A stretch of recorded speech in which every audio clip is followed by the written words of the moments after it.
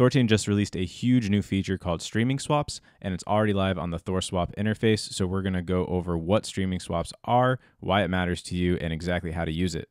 For a more in-depth explanation, there's a great article on the THORSwap Medium, really getting into all of the details. I'll keep it short and sweet and just let you know what you need to know in this video.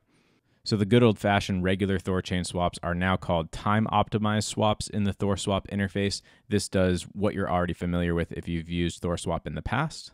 But if you've ever tried to do a larger swap, you might have seen a slippage quote based on how much you're disrupting the pool that made the fees for the swap you wanted to do not very economical. And that's because the bigger the swap in relation to the pool, the more you're upsetting the balance of the two assets in the pool, therefore there's a higher fee. And there was always a strategy some people would do, which was breaking up their swaps manually into several smaller swaps. But the problem with that is then you have to pay gas every single time on the in and out because you're essentially just doing a bunch of swaps in a row. But with the new streaming swaps, which is shown as price optimized swaps in the THORSwap interface, this allows you to trickle a swap into the pool over a longer period of time, longer for larger swaps and shorter for smaller swaps. But by trickling your large swap into the pool, you're disrupting it only a little bit at a time, and arbitrageurs are coming in and recorrecting the pool price, leading to your total fee being significantly less in the end. And I'll show some examples in just a second. But with the streaming swap, you're not actually firing off all these individual transactions. You're just sending in once, and THORchain receives specific instructions that your swap is to be split up into however many smaller swaps over a set period of time, and then it's all going to be sent out to you in the end. So this lowers the overall fees for large swaps dramatically. So let's jump back into the interface and let's mock some of these up. So let's switch this around and see what it looks like to swap Bitcoin to ETH. And these are, of course, native assets, self-custody in your own wallet, could be directly from your own ledger addresses. So if we go ahead and mock up a relatively good size swap, let's do 10 Bitcoin. That's about 298,000 US dollars at the time of this recording. The expected output for that is 159.6 ETH. But here's where it gets interesting is you'll now see there's two different options before you go ahead with this swap. And you'll see the price optimized route or the time optimized route. So the time optimized route is the good old fashioned what we've always had access to. And this relatively longer time is factoring in the outbound delay, but you can see that the time optimized is 15 hours faster than this large price optimized swap. But this price optimized swap is getting us 26K more than the time optimized. So a difference of 145 ETH out to 159 ETH. So that is a obviously massive difference and makes it incredibly competitive with centralized exchanges, especially as you get up into the larger amounts. So let's see what 1 Bitcoin would look like. There will still be a difference, but much less so. In this case, there's a time difference of only 8 minutes, and we're getting about 0.13 ETH, $250 more out by the price optimized swap. Now let's go crazy and see 100 Bitcoin, and this will be a huge difference, of course.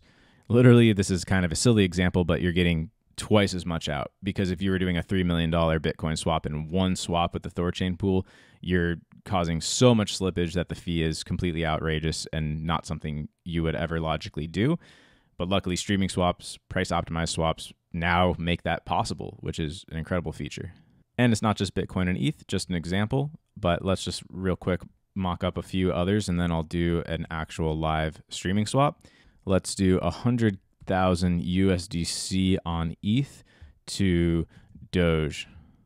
So for 100K USDC, look at the difference in value, not a whole lot, very competitive with a centralized exchange. And you'll see it's about 33% more Doge output by waiting the extra 16 hours and 20 minutes in this context. So it's of course up to you to determine, are you seeking time right now or are you seeking price right now? But to have this option for cases where you're not in a huge rush, obviously an incredible advantage.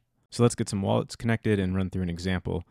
You can select by chain and see which wallets are compatible. In this case, I'm just going to connect XDeFi, connect all chains.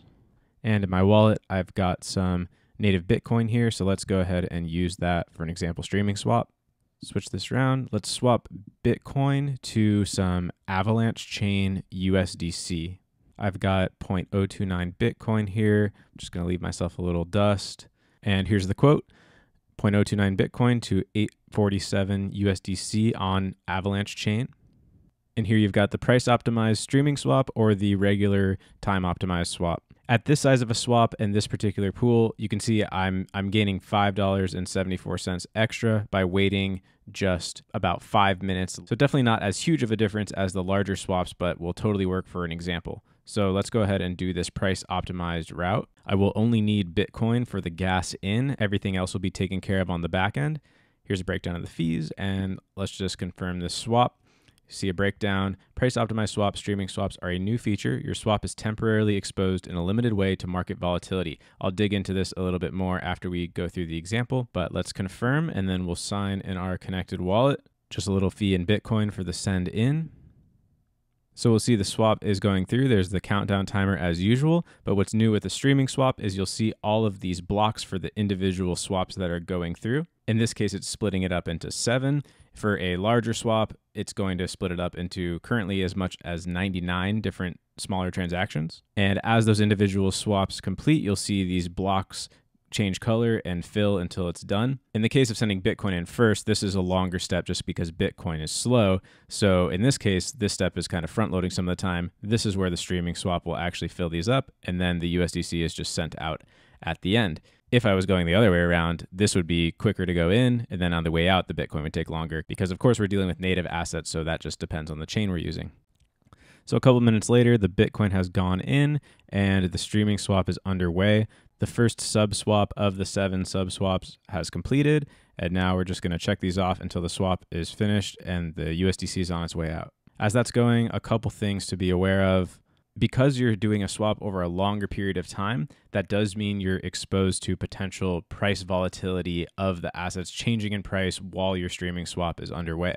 The other thing to be aware of is currently in this V1, there's not a way to cancel a streaming swap once underway. So if you initiated a very long, let's say 24-hour streaming swap, you cannot cancel that halfway through. It does sound like it's likely that THORChain will add that at the THORChain protocol level in the future, but currently in this V1, you cannot cancel a streaming swap once it's in flight. Also, currently the maximum is up to 24 hours and up to 99 sub swaps. This could change over time, and it will also likely be fully customizable within the THORSwap interface. For starting out, THORSwap is optimizing it based on the size of your swap and the liquidity pools that you're using to create the right amount of splits that make sense for the size of your swap. So we're at 6 out of 7 of the sub swaps complete, and there's the 7th. So all 7 have happened, and now momentarily we should see the USD coming out like a normal swap. And swap's done. Actually beat the time by a good bit. I think I got lucky on my Bitcoin block times. This happened really fast.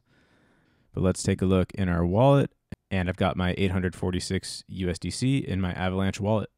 So overall, very easy to use streaming swaps, pretty much the same user flow as a normal swap, just you have to be aware that it's going to take longer and it does have that risk of price volatility. So you're definitely going to want to give this feature a try. Also head over to the Medium article for a more in-depth dive. We'll definitely have that linked around this video.